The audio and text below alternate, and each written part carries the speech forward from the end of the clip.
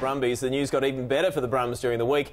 With confirmation, one of the greats, George Smith, is heading back to Canberra on a short-term contract. It is a 12-week stint replacing the injured Ida Vea, and in a Fox Sports Rugby exclusive, George Smith spoke with Sean Maloney a short time ago.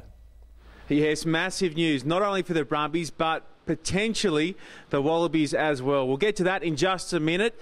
George Smith, mate, welcome home. Yeah, it's great to be back. It's been a while since I've been back in Australia, back in Sydney, and it's great to be here. It's great to see the family again, and new challenges ahead. I guess the question that is on everyone's lips: why? Why come back? Oh, look, it was presented to me, a little while ago, and a couple of weeks back, and I obviously had time to think about it. I thought it'd be a good way for myself to test myself on. In the Super Rugby arena, and I'm pretty excited about the challenge. I've had two good seasons at Suntory St Goliaths, and I think this will definitely test me. How much of a step up will it be for you from Japanese top league back into the Super Rugby ranks? Oh, look, it's definitely a step up. I've had a bit of freedom with the way that I played the game in the top league, and it'll be a bit more structured and a bit more physical than I'm used to, but. No, I'm definitely always up for the challenge and always up for that physical battle.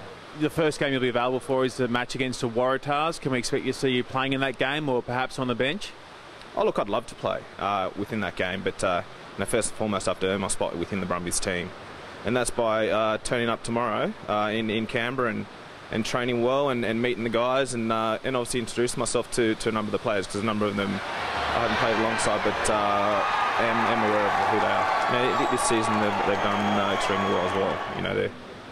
They're obviously coached by an experienced coach and a person that a lot of people respect, and also with Laurie Fisher there and Stephen Larkham.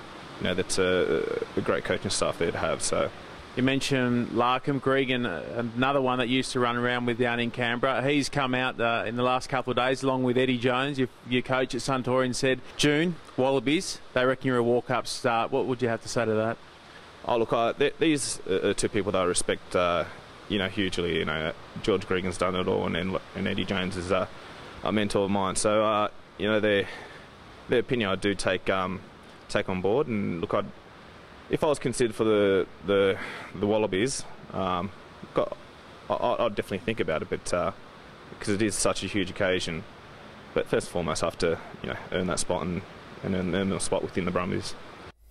Yeah, George Smith there with Sean Maloney. He's keen if he's asked to play for the Wallabies. Will he play for the Wallabies in June? Oh, I think he'll be in the mix, no doubt. But when you've got Hooper, Pocock and Gill, really talented sevens. If you'd asked that question 2 or 3 years ago, you'd say yes, definitely. But you've got so much stock there in the sevens. But as George said, he's got to play for the Brumbies first. I mean, Peter Kimlin's on the side at the moment, and you'd expect that probably George would maybe start off the bench the first couple of games and earn that spot. Exactly. It's a balancing act for Jake White and the coaching staff in Canberra. How do you introduce George into the team? Obviously, coming off the bench, I think, is certainly his best position. I think number 8 open side is where he probably is best served. But within a couple of games, you expect to see George Smith playing some significant minutes for the Brumbies. I'll tell you what, there's not too many players who have played in 2 line series, winning line series. So it'd be a special occasion if he gets that opportunity.